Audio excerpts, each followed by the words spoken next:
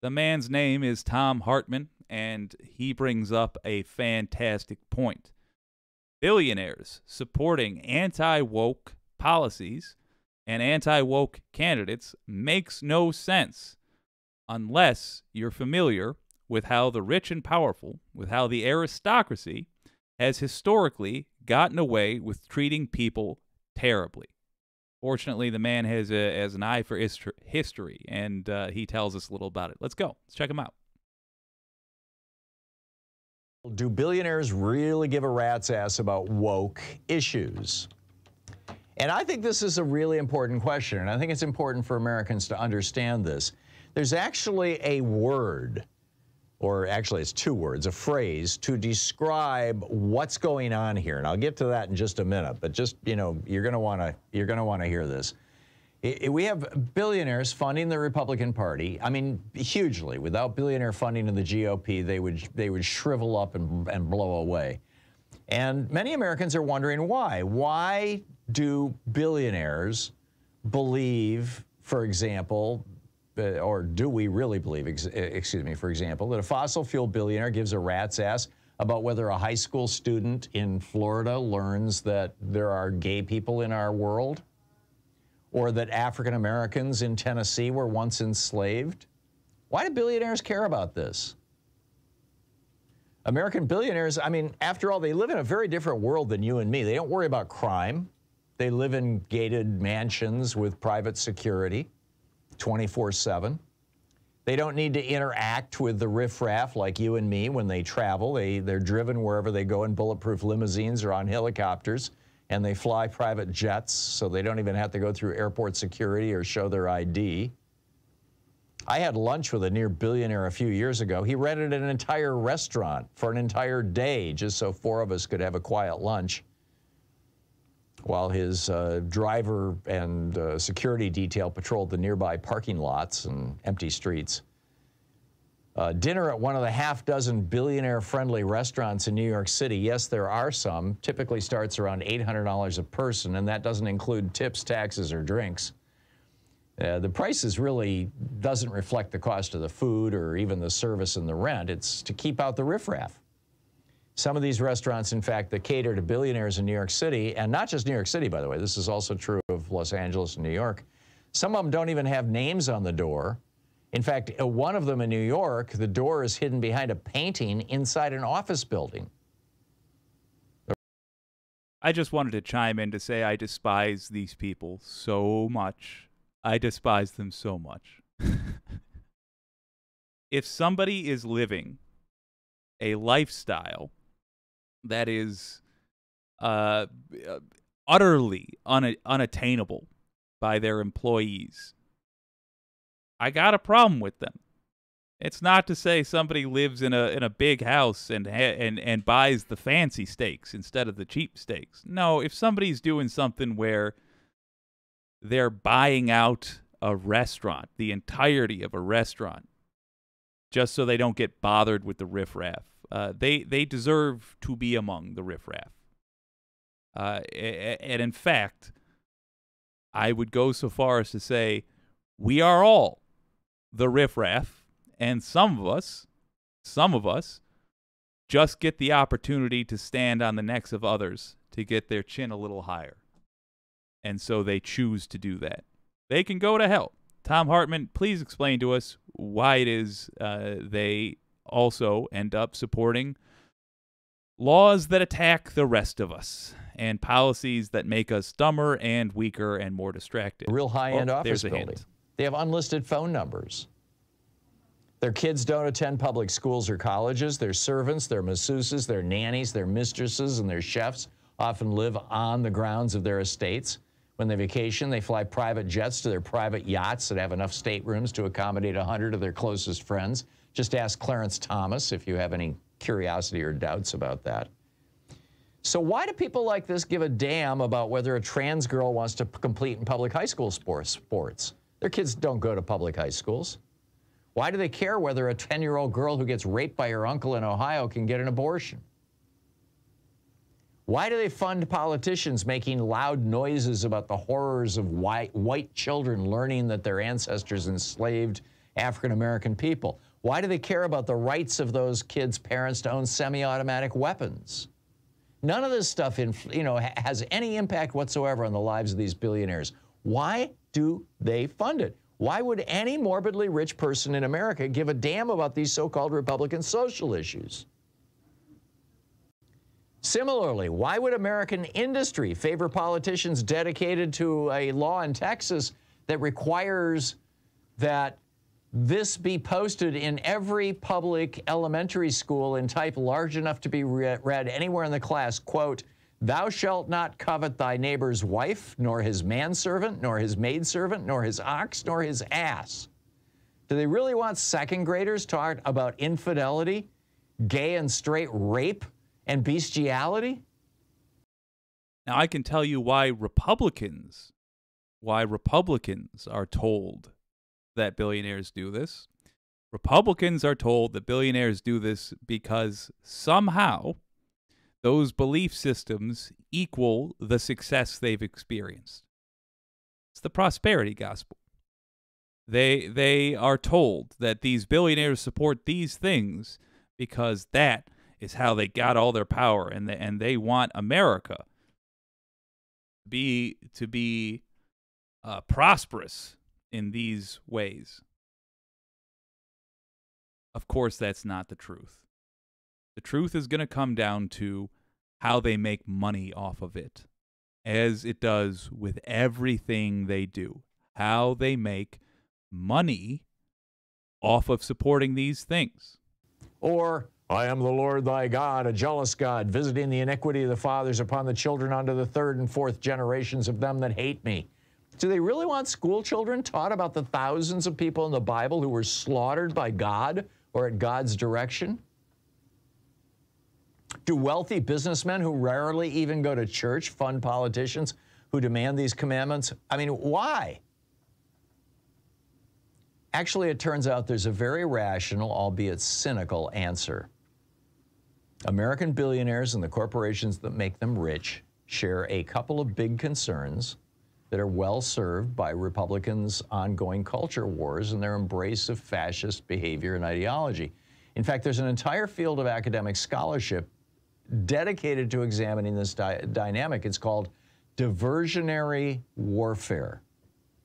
When Henry V took the British throne in 1415, many of the country's noblemen didn't recognize him because his father, Henry IV, had usurped the throne from its rightful holder, Richard II.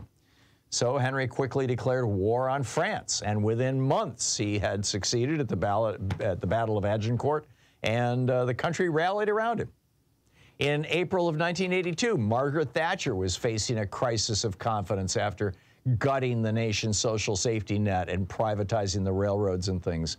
So what did she do? She had and unemployment was at a record high. Her numbers were in the total tank. So what did she do? She declared war against Argentina around the Falklands. 255 British troops died, only 3 Argentinians. But hey, they won the war.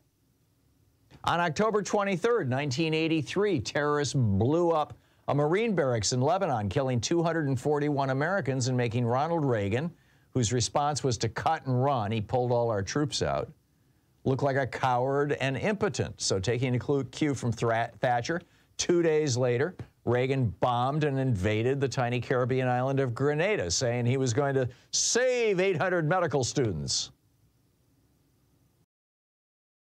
I'll do you one better. In 2000, George W. Bush was barely elected president. In fact, we now know that he was not. The American people chose Al Gore in 2000. It came down to Florida, of which the governor at the time was George W. Bush's brother, Jeb.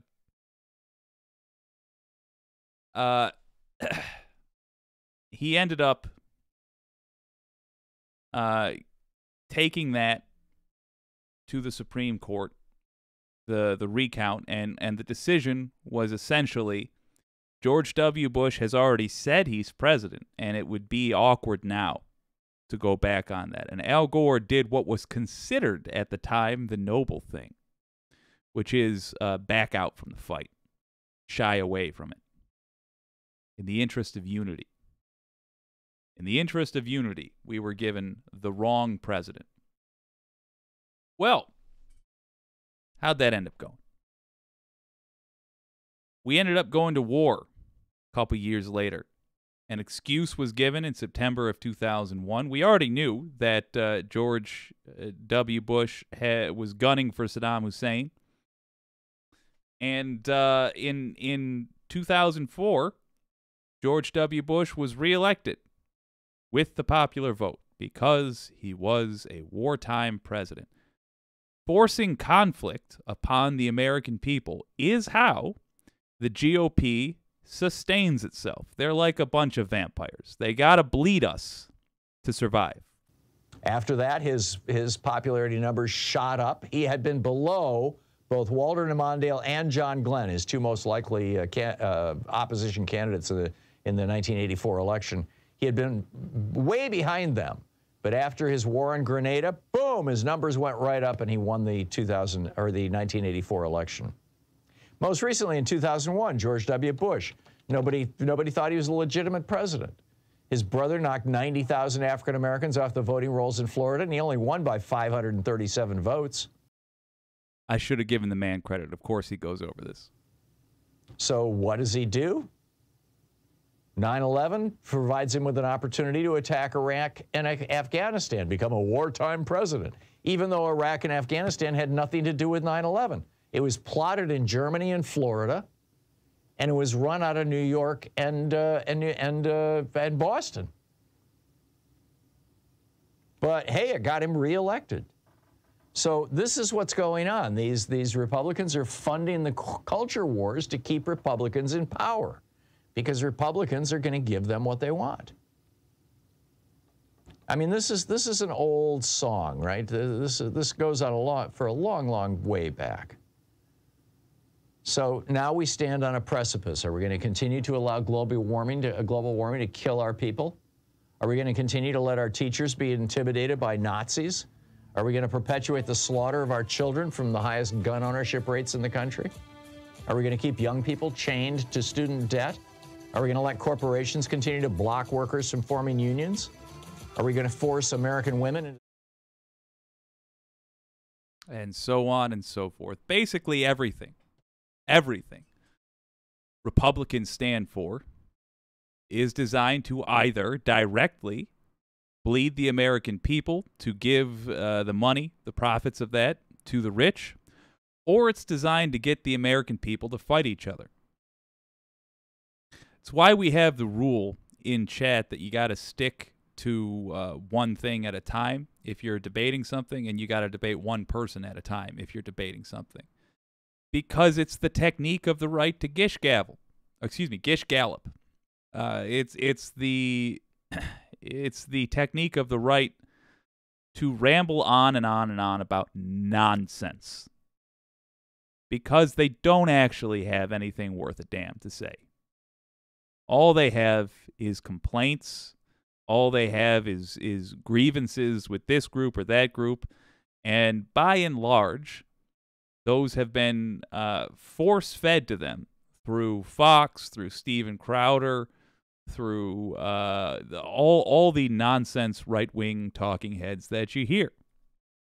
And those are funded by billionaires. Remember, every accusation is a confession. What is the right-wing spiel? The conspiracy theory nutters, what do they say? Oh, a secretive group of billionaires, of globalists. We all know what that means. Controlling everything, controlling what you hear. Gay frogs. The confession. Steven Crowder got his start by getting a big check from a billionaire. Same with Ben Shapiro. Same with Fox. Same with all of them. They need us fighting each other in order to get away with robbing us. We're so distracted with this tussle that they reach into our pockets and take money out of our wallets. They get us agreeing, at least enough of us, agreeing to give up our rights to accept bad deals, to work an infinite amount of hours for peanuts, to kill ourselves slowly but certainly for our masters, for our betters, to profit.